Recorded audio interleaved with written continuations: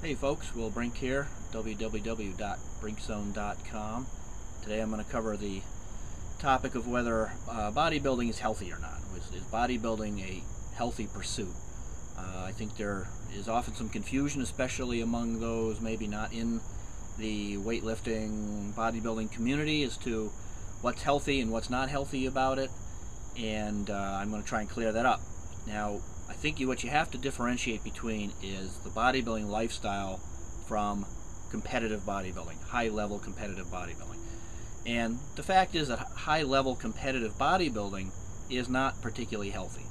Uh, Various professional bodybuilders that I have known have told me that they've never felt more miserable, more horrible, and more close to death than Showtime.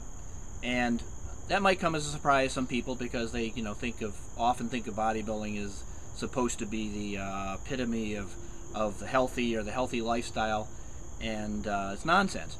But here's the rub, or here's the issue: competitive sports, in general, is not about health. Competitive runners, competitive gymnasts, obviously football players. If you were to ask a pro football player whether he was in pro football for his health, he'd probably hit you over the head with his helmet. Um, Various pro sports are not about health, nor are they healthy pursuits per se. They are about winning. And people need to realize that because we have put an unrealistic expectation or an unrealistic viewpoint over competitive athletes as these paragons of health, and they're not. They usually suffer from, like I say, a lot of injuries, overuse syndromes, immune suppression. Sometimes eating disorders are not uncommon, and of course, we're not even discussing the elephant in the room, which is drugs, and that's really another topic.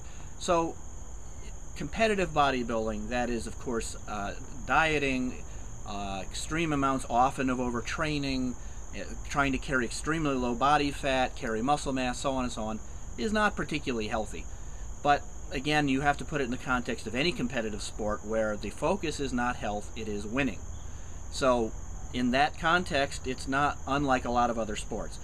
So if we take that out of there and look at the bodybuilding lifestyle, which is obviously lifting weights, trying to keep your body fat in check, following a healthy diet, it's very healthy.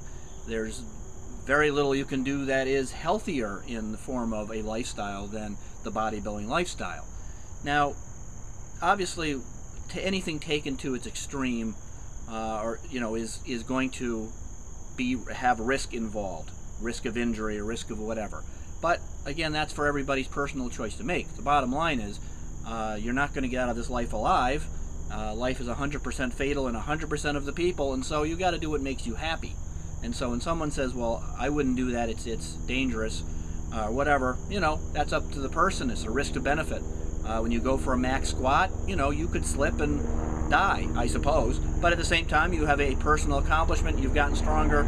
You come back for another day. And now there's a helicopter going over the top of my house, which is going to make for a noisy video, but I'm not doing it twice.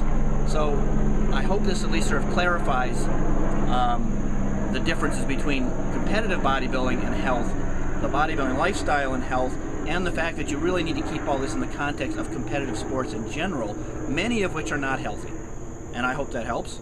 And I hope to see you all at the Brink Zone, and please hit the like and the Twitter, and don't mind the helicopter. I hope you can hear me, and I'll see you all on the Brink Zone.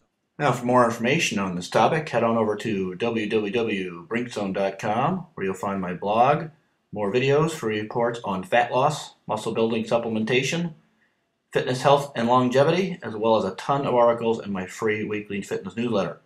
And I'll see you all on the Brink Zone.